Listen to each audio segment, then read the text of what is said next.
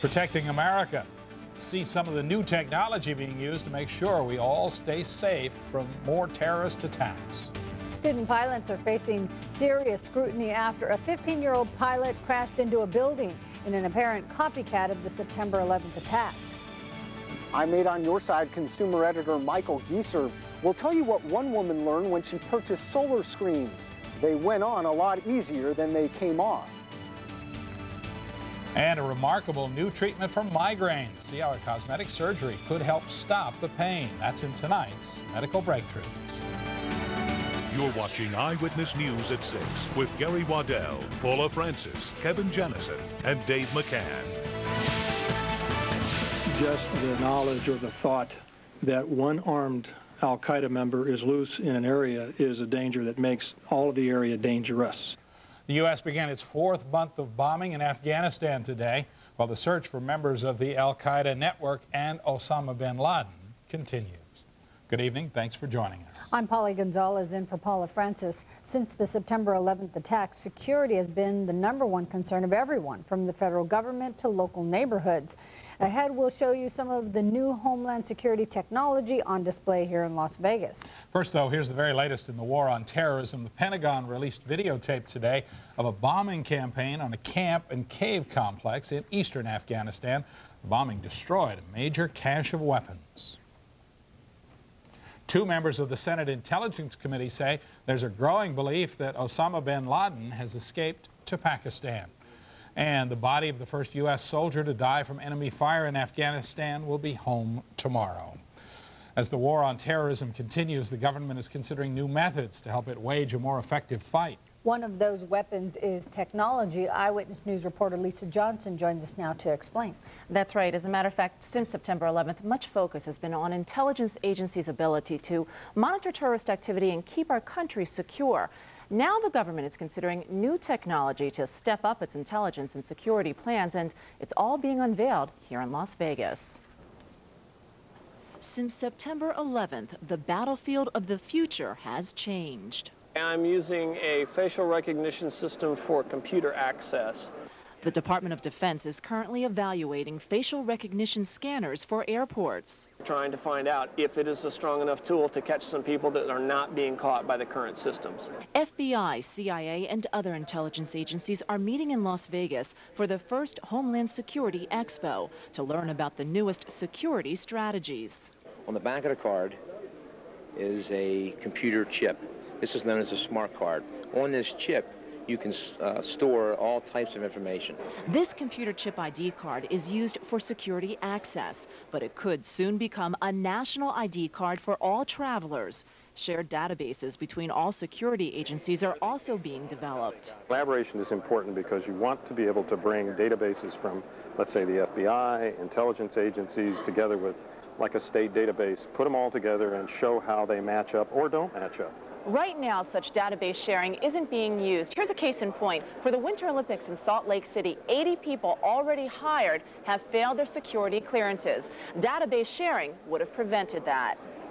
The main problem with implementing these systems is the cost. The federal government has allocated money for Homeland Defense, but states must battle for their fair share. The governor's with the Attorney General to try to look at some of these issues and make sure that we can get access to as much of that new technology as possible to make sure we're as prepared as possible, that we can respond the best way we can to any type of terrorist activity.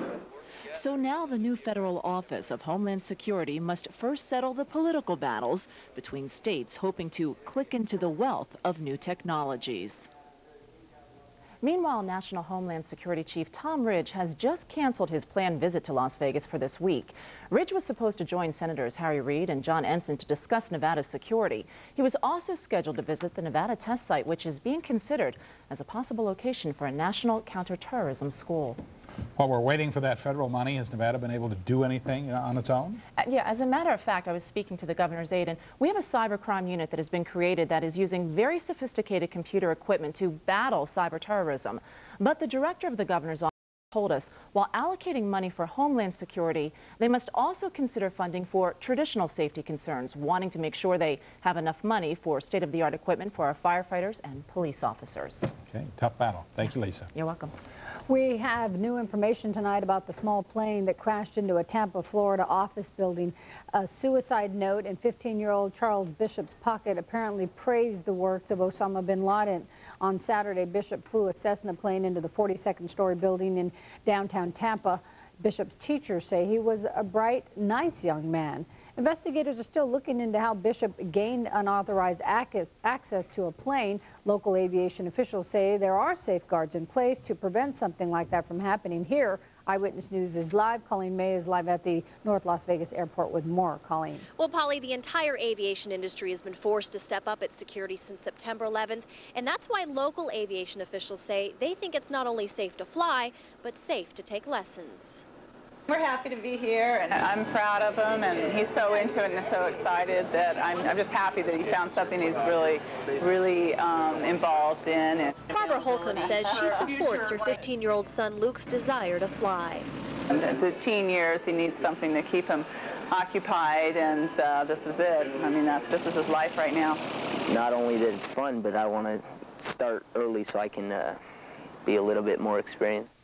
Luke's dream to be a commercial pilot. He says neither the terrorist attacks nor this weekend's crash in Florida has made him change his mind.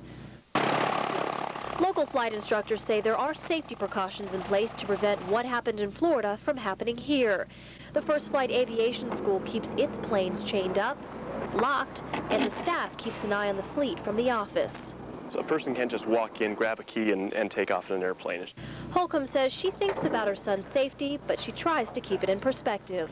He'll be getting his driver's license about the same time he gets his flying certificate, so I don't know which one is a little bit more concerning in my regard. I think the driving, actually, I worry about more than the flying. Now, you can be any age to take flying lessons, but you have to be 17 years old to get a private pilot's license. The FAA, among other things, requires a minimum of 40 hours of flying experience. I'm Colleen May, Channel 8 Eyewitness News, live. Bright kid. Yeah. Thanks, Colleen. Energy Secretary Spencer Abraham visited the Yucca Mountain nuclear repository site today, but not without Nevada politicians speaking out against his visit. The politicians don't want the federal government to think that other federal projects here could buy support for Yucca Mountain. Channel 8 Eyewitness News is live. Cindy Cesare is at the Yucca Mountain office here in the valley. Cindy. Well, that's right. Nevada politicians didn't want to appear to be supporting the Yucca Mountain project by joining Secretary Abraham on his tour today.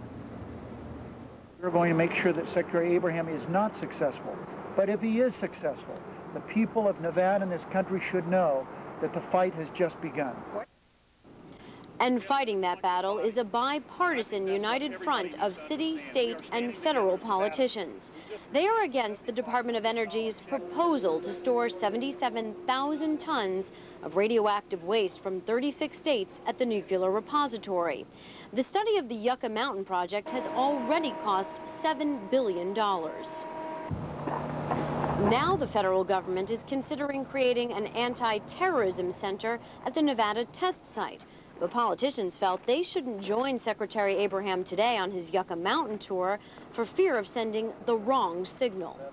We did not want mixed messages to go forward, like Nevada was somehow, we'll take the terrorism center if you know, for Yucca Mountain. We didn't want that, and so we wanted to make it very clear that we will never take any kind of benefits for taking the nuclear waste at the Nevada test, or at Yucca Mountain. As Lisa Johnson mentioned earlier in the show, Tom Ridge, the director of Homeland Security, was scheduled to visit the Nevada test site as a potential anti-terrorism center this Wednesday with Senator Harry Reid. That trip has now been canceled. Cindy Cesare, Channel 8 Eyewitness News, live. All right, Cindy, thank you very much. Las Vegas Valley has something to celebrate. It's cleaner air. The valley has gone 3 consecutive years without violating the federal air quality standard for carbon monoxide. But before the EPA takes the valley off its list of areas with serious air quality problems, it will have to approve a clean air plan proposed by the state. When the valley is off the list of problem areas, it can get some much-needed federal highway money. Mayor Oscar Goodman, State of the City ended just moments ago with the mayor shedding new light on many of the issues currently facing Las Vegas. He talked about the accomplishments of the city, but also the problems facing Las Vegas, especially in the wake of September 11th. Eyewitness News reporter Carol Wilkinson joins us with the latest. Carol. Well, absolutely, Gary and Polly. The mayor talked about the effects of September 11th on our economy, on the people who live here, on the jobless situation that's going on here. And the mayor also began his speech by touching upon the fact that Las Vegas is a great city and that he enjoys being its mayor. He also talked about a number of giant steps being made here, like the establishment of more Spanish-speaking programs and the building of more parks than ever before. But then the mayor addressed the issue he called the tough one, the homeless problem in Las Vegas. In order for us to be a first-class city, we can't allow the situation to exist out there as it presently does. It's shameful, and it's all of our responsibilities. It's the private sector's responsibility, and by setting up this charitable corporation, they'll be able to donate money, as one company has already come forward and done, and we'll be able to take that money and we'll be able to transition these folks back into a useful member of society. Now, the mayor says that the city has given $100,000 towards the formation of a corporation to get the community and government involved in solving the problem of the homeless here in Las Vegas. And we'll have more on the mayor's comments and some of the solutions to the problems that we all face here in Las Vegas coming up tonight on Eyewitness News at 11. Sounds good. We'll talk to the mayor live in a few minutes. Absolutely, you will. Okay, thanks Carol.